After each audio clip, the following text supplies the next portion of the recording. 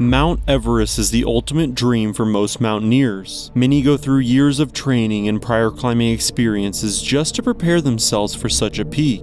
The reason is simple. Mount Everest is the tallest peak in the world with an elevation of 8,849 meters above sea level. The long climb spans over multiple days, exposing you to some of the most brutal conditions possible. There is no denying that reaching the summit marks a significant achievement in many people's lives. However, climbing Mount Everest certainly has a price. In 2023, 17 climbers died on Everest, 9 of which happened in May alone. Today we will focus on 2 of these climbers, both at different stages in life, but on the mountain at the same time. This is their story.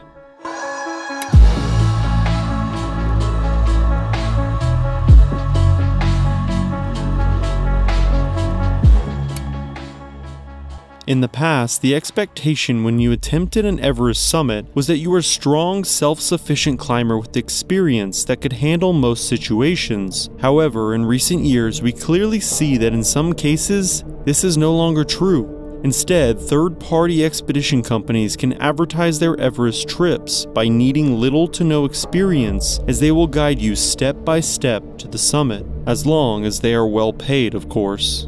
The reasons why this is dangerous are quite obvious, as more and more inexperienced climbers attempt to summit Everest. This has certainly led to controversy building up in the community, and there is no better example than 59-year-old Indian teacher Suzanne Leopoldina Jesus. With record-breaking climbing permits granted for expeditions, Suzanne, a part of the Glacier Himalayan Trek, would travel to Nepal and from there Everest Base Camp in early May. Camp would be busy, to say the least, as there were over 47 different teams, all trying to reach the top. Typically, summit bids have to be shared across multiple expeditions, as the weather will only permit a few good days at high altitudes, which understandably causes long lines to build up in various locations. The weather in May fluctuated greatly on Everest, but the conditions would slightly improve as the month went on. The temperature would hover around 27 degrees Fahrenheit or -2 degrees Celsius, and there would be stray storms that brought snowfall, adding to the risk of avalanches. Visibility was great if it was not snowing, and these would be the times that climbers had to take advantage of. In preparation for her summit bid, Suzanne, like most climbers, would begin with acclimatization trips, which consist of traveling to a higher altitude point, resting, and allowing your body to become used to these conditions before returning back to your starting location. Normally, this is repeated multiple times and is not only useful for climbers, but it is also helpful to provide information to the expedition leaders. On acclimatization trips, Sherpas can see firsthand how clients will respond in different situations, and it is safe to say that there were very concerning signs for Suzanne. Accompanied by a Sherpa in the first week of May, they would take their first acclimatization trip, but would not make it far, as Suzanne struggled to make it past Crompton Point, a location 250 meters above Everest Base Camp. Normally, it would take an experienced mountaineer 20 minutes to reach this location. However, it took Suzanne over 5 hours on her first try. Not wanting to give up, she would attempt the traverse again a few days later, but this time, it would take her 6 hours. It became clear to the Sherpas that Suzanne would not be fit to climb Everest. They were honest with her and heavily warned against continuing, but she would not listen. At the age of 59, Suzanne had a dream of becoming the first Asian woman to summit Everest with a pacemaker, and would state that she had to climb the peak, as the fee for acquiring permission had already been paid in full. There is no record of Suzanne having any climbing experience, other than receiving confirmation that she completed an Everest Base Camp hike the year before in 2022. Working as a teacher in one of the largest government schools in Silvassa, India, it appears as though she led a very normal lifestyle. Suzanne was not overly active, and it is clear she did not have the necessary experience for a mountain like Everest. Despite all this, the 59-year-old teacher would not take no for an answer and would participate in her third acclimation trip during the second week of May. They started in the morning. There were a few clouds, but nothing too worrisome. Hours would tick by as the sun burned over them, moving across the sky. Each step, you could hear the crunch of white snow under boots. By the time they had reached Crompton Point, 12 hours had passed, 6 hours slower than her previous time, and by far the worst time yet. A very concerning sign was that Suzanne was not showing any progress, in fact quite the opposite. Each attempt, her times have increased, indicating she was not improving, but rather declining. After this trip, Suzanne reported issues with her throat and stated that she found it very challenging to swallow food. On top of that, she had started to develop a cold and was beginning to feel sick. It was clear to her Sherpa a more direct approach was needed, and thus they had a conversation where Suzanne was told word for word that if she continued, she would die. It's hard to understand what was going through her head at this moment. Despite being told such a harrowing thought, and against all advice given to her, she refused to leave base camp, determined to climb Everest at any cost. Unfortunately, at this point, Suzanne was becoming a safety risk to not only herself but to those around her as well. Her condition rapidly deteriorated as the sickness was becoming worse each day. Suzanne would begin her Everest attempt on May 17th, but there is not much to be said about this, as she would only make it 500 meters above base camp before having to stop. The Sherpa with Suzanne had seen enough, and strongly against her wishes called in a helicopter to have her evacuated. Even though she had not made much progress, her condition had gotten so bad she could no longer climb down from their location. When the helicopter arrived, Suzanne refused to go and had to be forcibly removed from the mountain. She was in such a bad state, they flew her directly to Lukla, a small town in northeastern Nepal, for medical assistance, where she would receive care all night, but unfortunately at 5 a.m. on May 18th, was pronounced dead. Her body would be transported to Kathmandu for an autopsy to further learn more, and from there, family would take over. This story is truly unique because in the past seasons on Everest, there would have never been an inexperienced climber like Suzanne. Being the tallest mountain in the world, many look at it as some sort of challenge, a box on a piece of paper that can be checked off by a pencil. But if you don't take the mountain seriously, it's not a matter of if a similar story like Suzanne's will occur, it's only a matter of when.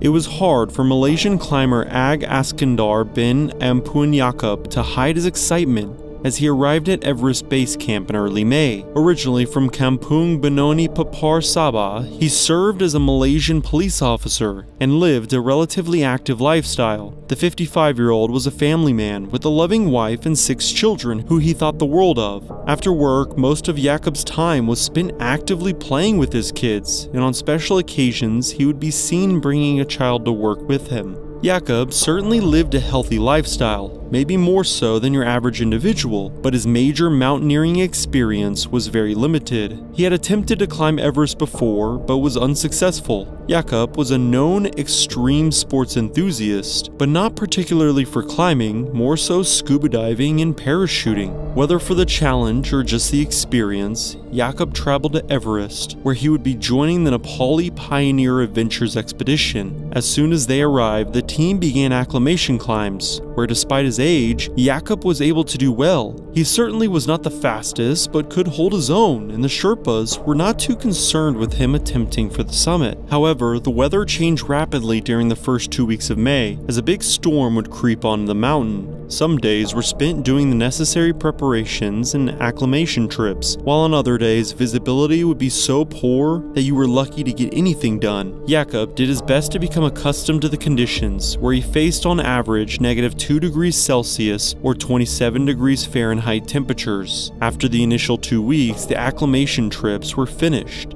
and the team was finally preparing for the summit push. The weather would clear around May 15th, and many expeditions would take advantage and start their climbs. Each climber had to be considerate of each other, as the space is limited, especially the higher up you climb. The Pioneer Adventures team would begin their climb at this time, as well following the popular South Col route.